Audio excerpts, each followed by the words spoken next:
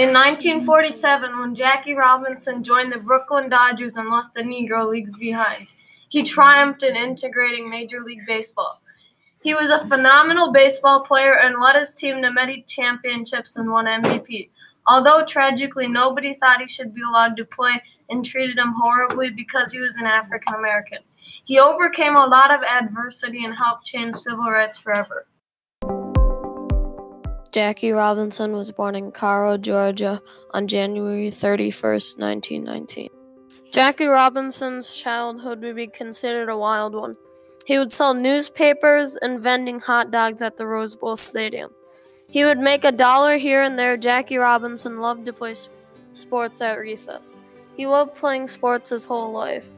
He could be nice, but he also was mischievous. He was also part of a street gang. They shoplifted and started to get in trouble. It took two men, a local minister and a neighborhood mechanic, to talk Robinson into becoming good again and convincing him of his potential.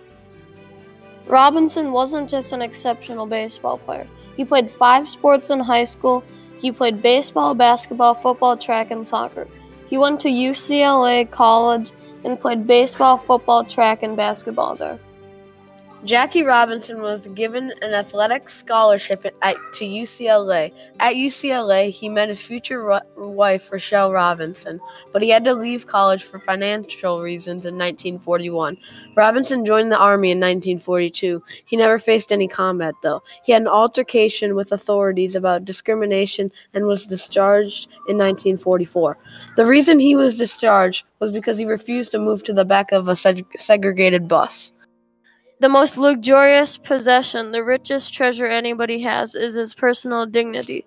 Jackie Robinson explaining his opinion about the most luxurious possession is personal dignity, 1955. In 1944, there were 2 leagues of baseball, the Negro Leagues for the African Americans and the National League of Baseball for the whites. Robinson was playing in the Negro Leagues. There were 2 leagues of baseball because of segregation. Segregation was a thing back then that separated African American people from white people because they didn't like African Americans. The African Americans had no choice. They had to play in the Negro Leagues. The treatment that the African American people received was unfair and horrible. They had to sit in the back of buses. They had to drink from different worse water fountains, use different worse bathrooms, and more. Jackie Robinson helped end segregation. There's not an American in this country free until everyone is free. Jackie Robinson explaining his thoughts on America and segregation rights, 1947. In 1945, Branch Rickey, the general manager for the Brooklyn Dodgers, wanted Jackie Robinson to play Major League Baseball for the Dodgers. He wanted Jackie because they were struggling and needed some new players. Branch Rickey wanted Jackie Robinson, particularly not because Jackie Robinson was the best player in the Negro Leagues, but because of his background. A 4-sport athlete at UCLA, he was well educated, soon to be married, and quite comfortable playing on integrated teams. Branch Rickey wanted Robinson to sign a contract to play Major League Baseball for the Brooklyn Dodgers. Robinson accepted the offer and signed the contract on October 23, 1945. Jackie Robinson played in the minor leagues for 2 years, and in 1947 he made his Major League debut. Many people thought Jackie shouldn't be allowed to play because of his color or race. Before the season started, all of the team's managers took a vote on if Robinson should be allowed to play. The vote was 15-1, and the 1 was the Dodgers manager, Branch Rickey. The 15 was the other managers saying he shouldn't be allowed to play. When news broke out that Jackie Robinson was joining the Dodgers, a professional baseball team, as an African American, rumors of strikes broke out and lots of players went on strike. Branch Rickey made Jackie Robinson promise to never fight back when confronted with racism. I am not concerned with your liking or disliking me. All that I ask is that you respect me as a human being. Jackie Robinson, explaining how he doesn't care if you dislike him, because of his personality, but you can respect him even though he's an African American. 1948.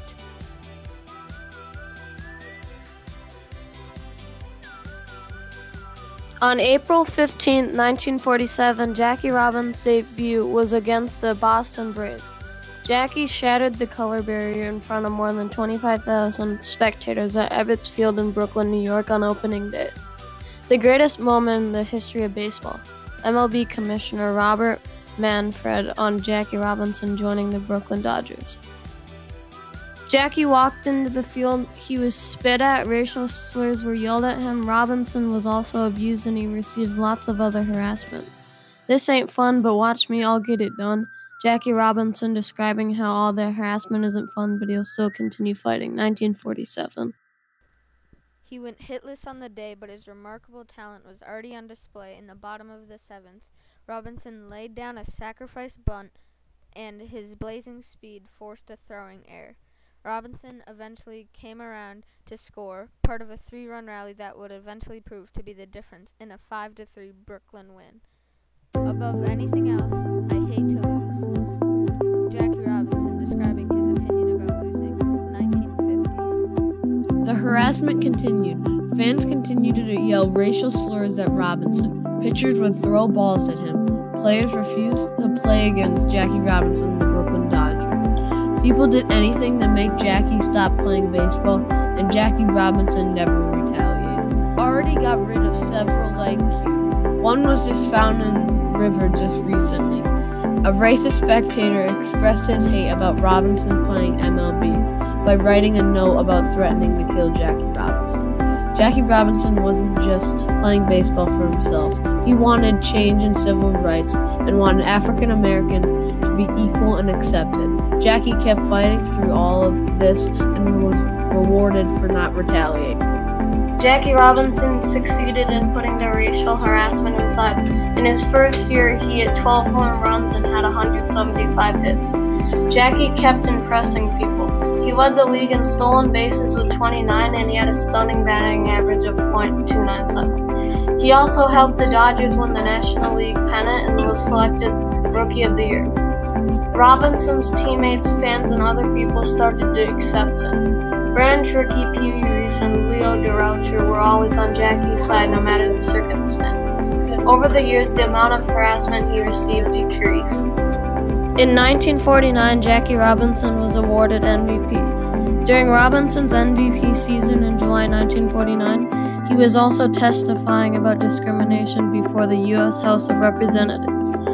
He led the league with a .342 batting average, led the league in stolen bases, and got a career-high 124 runs drove in. The Dodgers finished the 1949 season with a 97-57 record. They advanced all the way to the World Series for the second time in his third year in law.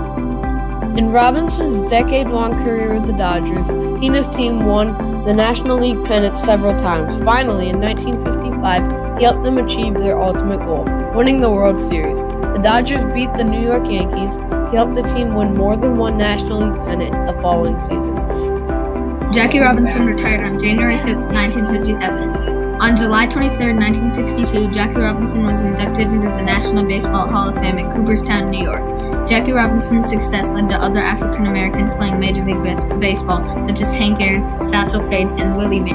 Jackie Robinson's number was officially retired on April 15, 1997, the 50th anniversary of the day he broke the color barrier for Major League Baseball. No one would ever wear Jackie's number 42 in baseball again. Martin Luther King would later honor Jackie for his hard work and determination towards changing civil rights. When King made his famous "I Have a Dream" speech, Jackie Robinson was standing right there by Martin Luther King watching his children for him. Jackie Robinson died of a heart attack on October 24, 1972 at the age of 53.